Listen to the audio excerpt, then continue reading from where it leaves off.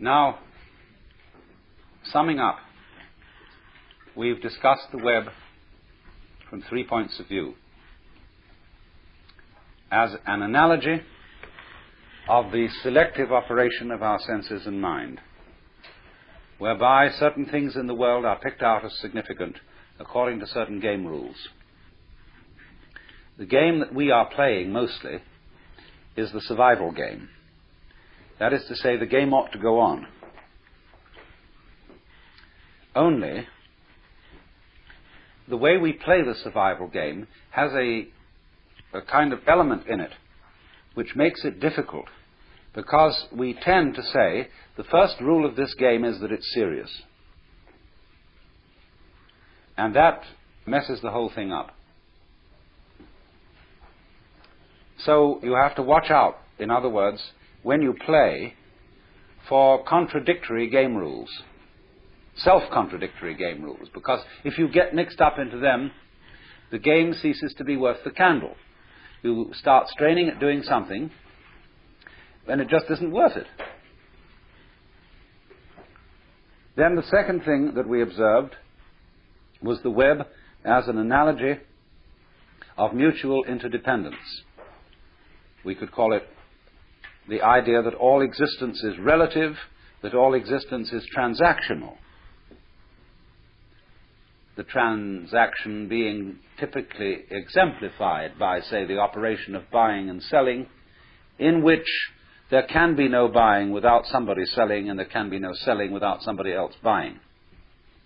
That kind of interdependence, of the inside going together with the outside, what is in you going together with what is outside you, is absolutely fundamental to existence. It is existence. Existence is relativity. Then we explored the web as a trap.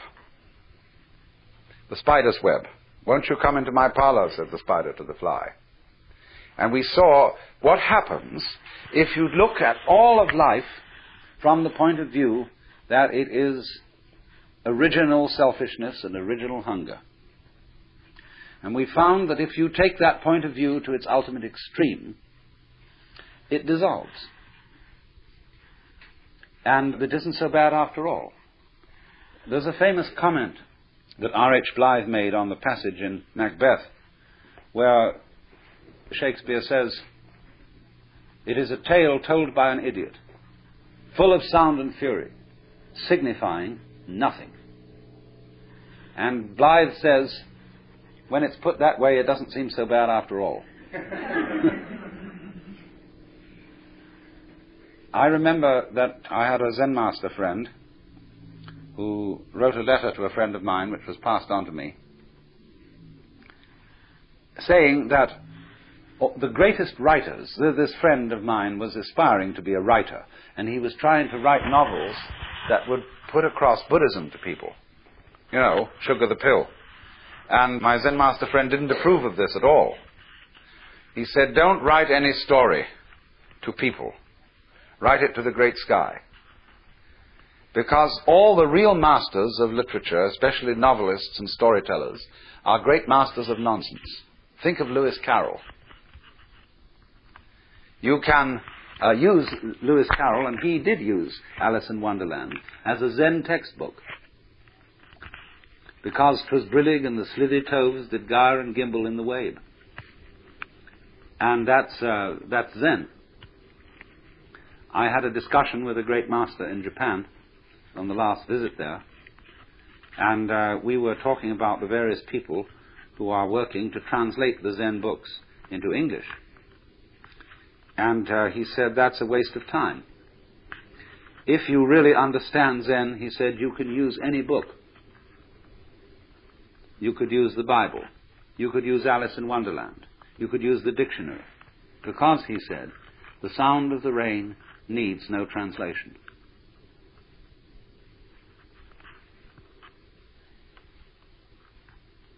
So what does the rain say? Evening rain. It is the banana leaf that speaks of it first. You see, that's the point. And all the talk in the world doesn't get it unless you listen to the talk in a new way. The sound of the rain needs no translation. So you see, there's something going on. This web may be looked at as pattern. And the world is basically patterning. What else do you do when you come to think of it? When you eat, you are turning food into the pattern of your skeleton, your muscles, and your nervous system. That's a pattern. And you see basically, hooray for that pattern. That's great, it's terribly interesting. But then you want other patterns. You like to look through a microscope and see the patterns that exist in the small world. You like to look through a kaleidoscope or a teleidoscope and see the patterns. You like to have paintings around and see the patterns. You like to watch the water play. You want to watch the birds go and the clouds and all that. Fascinating patterns. And that really does, doesn't it, seem to be the point. I mean, what do you do when you're very rich and you want, let's take some rascal of ancient times who became very rich by all sorts of skullduggery and warfare and so on. He got himself a suit of armor, a beautiful sword. And he had the armorer make the most intricate patterns, arabesques of inlaid gold on the steel. Why? Because it's, as they say among the Pennsylvania Dutch, it's for nice. It's a great thing to have all that jazz. And that's what we go for.